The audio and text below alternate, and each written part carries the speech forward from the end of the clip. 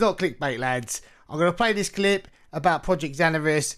Could this be the end of RuneScape private servers, or could this mean that there's a massive influx of players that are going to now start showing interest in RuneScape private servers? From a man who's been on both sides of the coin, I think you're going to enjoy this, lads. It's exciting. It's very, very exciting time. So I'm going to shut up talking and play the clip. Last year, we included a question in our annual survey on custom servers for old school RuneScape. After a very promising reception, we're ready to announce this semi-secret project, Old School RuneScape Community Servers. Before we dive any deeper, you can relax in knowing that this project has a new dedicated team, meaning that the OSRSJ mods can continue smashing out amazing content for the game. That said, let's introduce you to one of those new faces. Hi, I'm Mod2, and I'm a senior technical designer here at Jagex. The idea for community servers is one we've been toying around with for some time, and we're so excited to finally confirm that they're in development. For the unaware, community servers will let you host or join a custom-made server where you make the rules. Hate the idea of trading? Then get rid of it. Want to mess around with how much damage you deal or take? Go right ahead. Or maybe you feel like you really resonate with one area of Gielinor in particular. Then lock the world to only Mauritania. Recreate your favourite game modes or invent new ones. Your world can be exactly what you want it to be with whoever you want. Just a small group of friends or open it up to the community. The choice really is yours. Ultimately, we want this to be a place for players to jump in to create and share their own old school RuneScape experiences. Right now, our focus is on tweaking and modifying the parameters that already exist in the game. However, this is just the beginning. Community servers are the first step in giving you more control over your old school experiences. Our goal is to eventually enable you to develop your own creations and share those with the wider community. Now, this is a huge undertaking from the team. So, while we continue to work on this in the background, we want to focus on delivering our initial phase of the community servers and giving you a first look at our vision. In terms of what's next, alongside internal playtests, we want to get lots of you involved over the course of our development, to keep the spirit of old school alive with this project, making something for you, with you. For now, you'll hear us refer to this as Project Xanaris, while we continue in development with your guidance and support.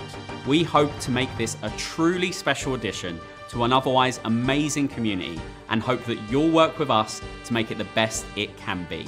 And we want to start soon by opening a new channel within the Discord so we can hear more about your thoughts and ideas for Project Xanaris.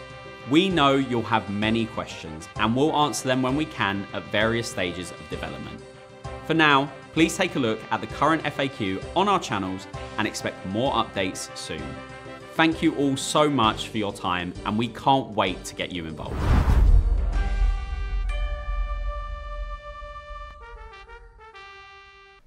Wow, this is some serious big boy shit, guys. I'm not even trolling. Like, oh my god, I've not seen this one coming. I'm gonna be honest. Honestly, lads, what does this mean?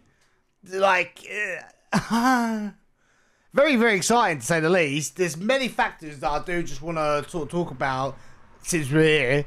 Number one, how is this going to affect normal RuneScape? I.e., for example, is this going to be the nails in the coffin for the wilderness? Because, quite frankly, it is already clinging on to dear life. It is a bit of a ghost town out there. There's so many worlds. There's lack of PKers, and there's a shitload of bots. Reality of things, does this mean that someone's going to make a sick little PK server on RuneScape's official list, and all the PKers are going to go there, and it's going to absolutely pop off?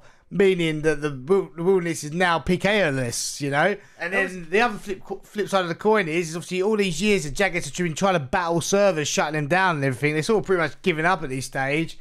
Is this their Uno Reverso coin flip on private servers to say, look, we can't beat you, but I tell you what we're going to do is we're going to do a better job than you and we're just going to wipe you out.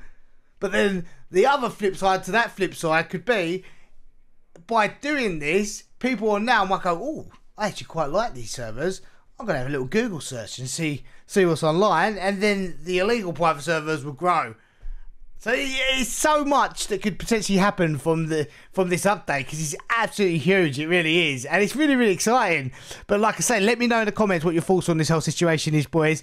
And I think what it comes down to is A, how good of a job are these servers going to be, and B, how is this going to affect the game? Because there's lots of conspiracy. Like, obviously, at the end of the day, they've said nothing about the developers getting paid here. So, like, obviously, like, some people make plugins, etc., etc., for RuneScape because they love it. But actually, you owning a server, running a server, and that you are going to need some monetary gain out of it because it's going to saturate all your time. So, like, are you going to go into business with Jagex, essentially? Quite frankly, regardless of that outcome, that is above my head. I'm just going to be playing them, not owning them. And it's very, very exciting, guys. So like I say, let me know in the comments what everybody thinks about this, because I'd love to see what you have to say.